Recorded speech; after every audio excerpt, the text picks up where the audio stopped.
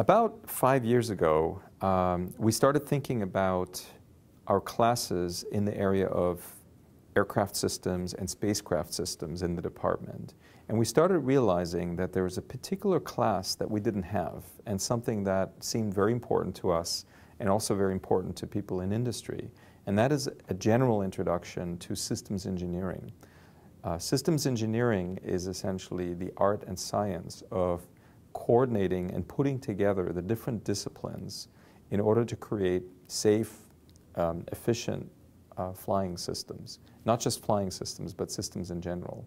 And so we decided to create a 6-unit class, which is a half class, that would focus on the methodology and the processes of systems engineering, which is going all the way from stakeholder needs and expectations all the way to a functioning system that can be deployed in the field.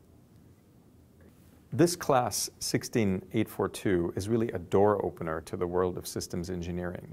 And what we use in the class to orient everybody is the classic V model of systems engineering. Now, what is the V model? The V model takes you step by step through the life cycle of a system, starting with the left side of the V, which is why should the system exist in the first place? Who are the stakeholders? What are their expectations?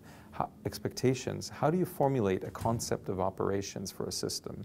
And then going step by step through the V, through the requirements definition, concept generation and selection, driving the system design all the way to the details, to every little part and piece and component, and then moving up the right side of the V, where you reintegrate all these pieces into subsystems and modules.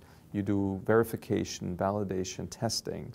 You commission the system and bring it into operations. And even then, the job isn't done. You have to accompany the system throughout its life cycle through maintenance, upgrades, repair, making sure the system is really operating as efficiently as it can.